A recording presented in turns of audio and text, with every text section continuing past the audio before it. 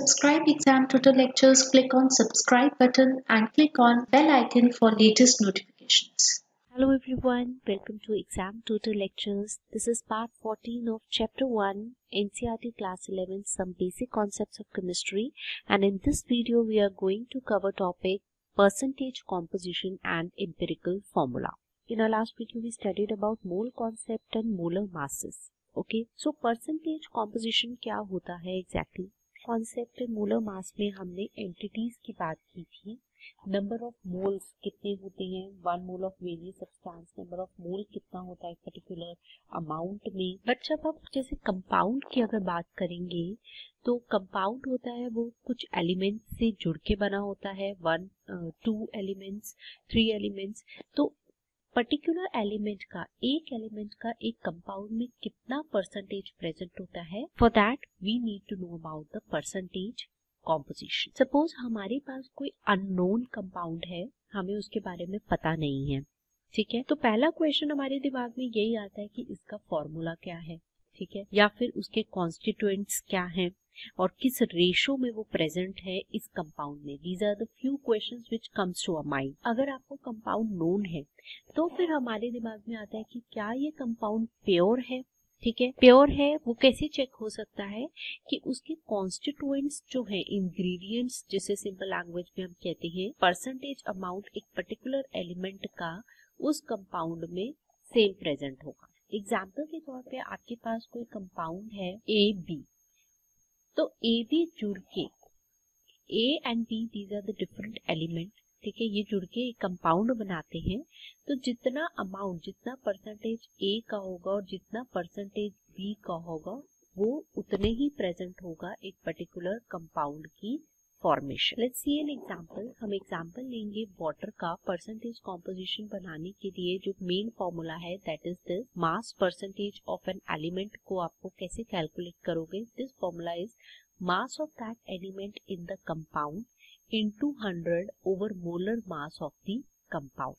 Molar mass कैसे निकालते हैं हमने ना अपने लास्ट वीडियो में देखा था, पार्ट 13 में. सो मोलर मास पहले तो हम वाटर का लेंगे, ठीक है, विच इज 18.02 ग्राम्स. हमें देखना है what is the mass percentage of hydrogen, that is equal to, यहाँ पे टू एटम्स हाइड्रोजन के प्रेजेंट है, into its molar mass which is 1.008 divided by 18.02 into 100. This is the mass percentage of hydrogen.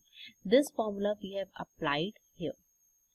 Then we have mass percentage of oxygen. कितना होगा, एक ही atom होता है water में, so it is 16.00 over 18.02 into 100. That comes out to be 88.79%. Water में इतना percentage composition होता है डिफरेंट इंग्रेडिएंट का. Let's take another example. What is the percentage of carbon, hydrogen, oxygen in ethanol. Ethanol का formula होता है C2H5OH, यानी कि 2 carbon atom, 5 hydrogen and total 6 hydrogen and 1 oxygen. So molar mass क्या होगा इथेनॉल का. Molar mass में same way में there are 2 carbon, so 2 into 12.01 plus there are total how many hydrogen, 6. So it is 6 into 1.008 hydrogen plus how many oxygen, 1600 grams. molar mass is in grams. So total कितना होगा इसको हम calculate करेंगे. It comes out to be 46.068 grams. So this is the molar mass of ethanol and we will use this molar mass in our calculation for the mass percent of different constituent. So सबसे पहले constituent number 1 यानी carbon की हम बात करते हैं. mass percent of carbon कितना होगा, that will be molar mass of carbon. So here it is 2. So 2 into 12.01 which comes out to be 24.02 gram. ये कैसे आया, it is 2 कार्बन एटम है into 12.01. So divide by the molar mass of the compound जो है हमारा ethanol into 100. so it is 52.14%.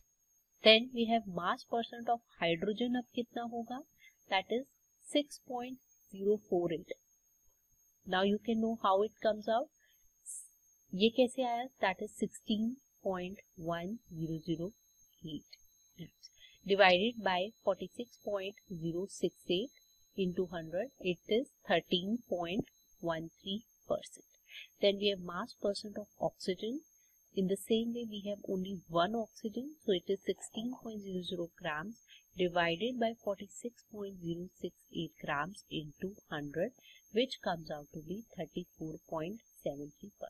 So एक pure ethanol compound में इतना परसेंटेज 52.14% क्या होगा, कार्बन होगा, 13.13% हाइड्रोजन होगा एंड 34.73% क्या होगा, ऑक्सीजन होगा.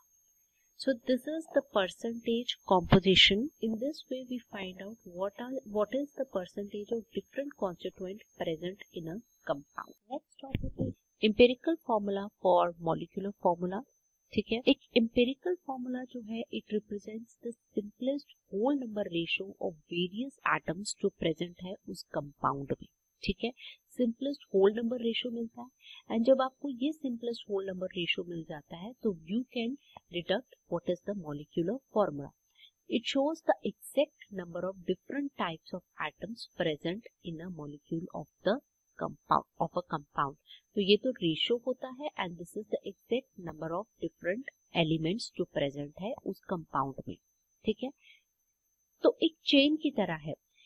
इसको जानने के लिए you need to know about the percentage composition. अगर आपको मास परसेंट पता है वेरियस एलिमेंट्स का एक कंपाउंड में तो आप एम्पिरिकल फॉर्मूला आराम से निकाल सकते हैं.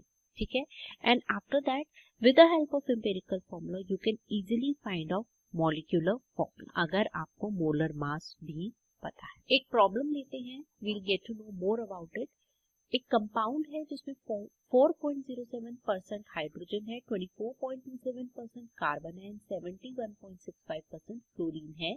आपको मोलर मास पता है 98.96 grams. What you have to find what are its empirical and molecular formula. तो मास परसेंट भी पता है एंड मोलर मास भी पता है. तो इसमें हम स्टेप बाय स्टेप करेंगे. फर्स्ट स्टेप तो यही होता है, we have to convert mass percent to the grams, यानी कि 14.07% जो है उसको हम ग्राम्स में बस कन्वर्ट कर देंगे. 100 ग्राम सैंपल हम लेते हैं. सैंपल हमें अननोन है, हमें निकालना है उसका empirical and molecular formula.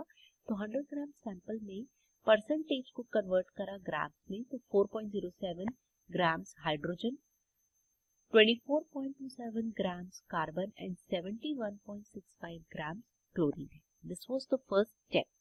Next step is we have to convert into number of moles of each element. वो कैसे निकलेगा? We will divide जो mass obtained है, जो हमने grams में लिखा है, mass जो obtained है उनके respective atomic mass से we will divide it and हमें number of moles पता लग जाएंगे. We have calculated number of moles in our previous video. तो moles of hydrogen क्या होगा? तो कितना है 100 ग्राम सैंपल में hydrogen, that is 4.07 grams divided by its atomic mass. So this is the number of moles. Similarly हम carbon और chlorine का भी निकाल लेंगे, that is 24.27 grams divided by 12.01 grams which is 2.021 moles of carbon and moles of chlorine is जितना amount 100 grams में present है chlorine का 71.65 gram divided by its atomic mass 35.45 ग्राम को हम डिवाइड करेंगे. It comes out to be 2.021 moles. So these are the different moles of different constituent present in a given compound. अभी हमें compound के बारे में नहीं पता कि कौन सा कंपाउंड है, वही हम निकालेंगे. आगे स्टेप 3 करते हैं. इसमें क्या होता है, divide each of the moles जो वैल्यूज ऑब्टेन हुई है by the smallest number amongst them. ठीक है, तो स्मॉलेस्ट है 2.021. इसमें स्मॉलेस्ट कौन सा है, दैट इज 2.021. ठीक है, तो इससे हम सबको डिवाइड करेंगे. ठीक है, जिससे हमें एक रेशो मिलेगा, वो मिलता है 2:1. 4:1 हाइड्रोजन, कार्बन एंड क्लोरीन। 4.04 को डिवाइड करेंगे 2.021 से एंड 2.021 को we will divided by 2.021 and 2.021 को we will divide by 2.021. So we will calculate it and जो हमारे पास रेशो आता है that is 2:1:1. This is the ratio for hydrogen is to carbon is to chlorine. तो हम whole numbers को convert कर सकते हैं बाय मल्टीप्लाइंग सुटेबल कोफिशिएंट, किसी भी कोफिशिएंट से मल्टीप्लाई करके जिससे कि वो होल नंबर बन जाए, तो हम उसे मल्टीप्लाई करके होल नंबर में उसको कन्वर्ट कर सकते हैं। तो स्टेप 4 में हम अब एम्पिरिकल फॉर्मूला लिखेंगे।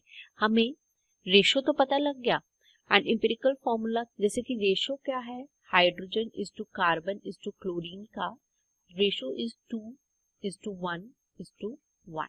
This is the ratio. So it is 1 carbon, ठीक है, 1 carbon CH2 hydrogen, here 2 CH2 and 1 chlorine. So this is the empirical formula.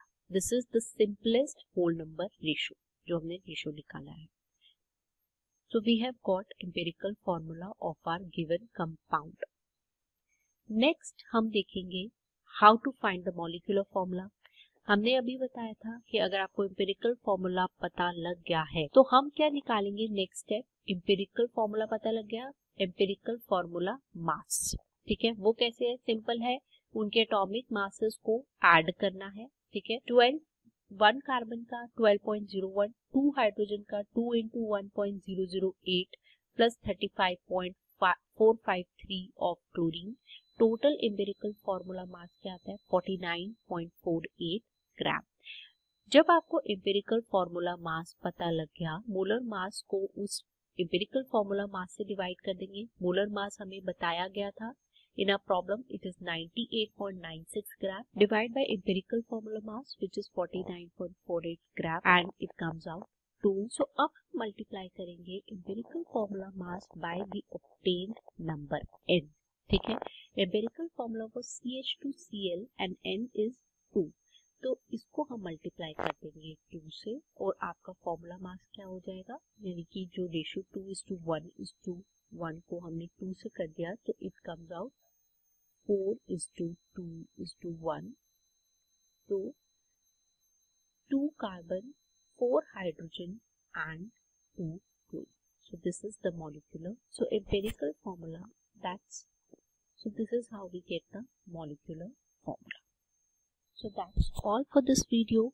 In our next video we will cover, that's all for this video. Do like, share, comment in the video, and अगर आपने subscribe नहीं किया channel को, please do subscribe our channel and thank you very much.